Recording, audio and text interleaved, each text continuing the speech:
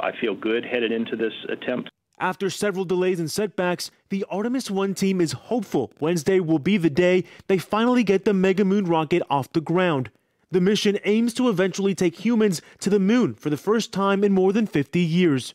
Artemis is our new set of missions within NASA, where we will land the first woman and the first person of color on the moon in just a few years. Issues with a faulty temperature sensor and a liquid hydrogen leak scrubbed the first 2 launch attempts, forcing crews to stow away the rocket and capsule for several weeks. And then weather also played a major role.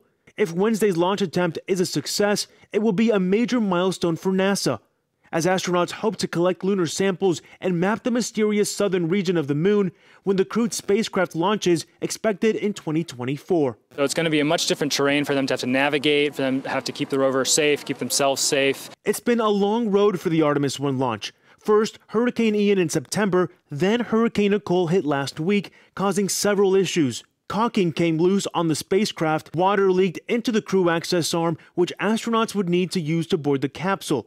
And there was a rip in the rain cover which protects one of the rocket's engines. But now, NASA seems to think their third launch attempt may be the charm. It takes a lot of technology and a lot of operations and a lot of people to make this possible. In Florida, I'm Ivan Rodriguez.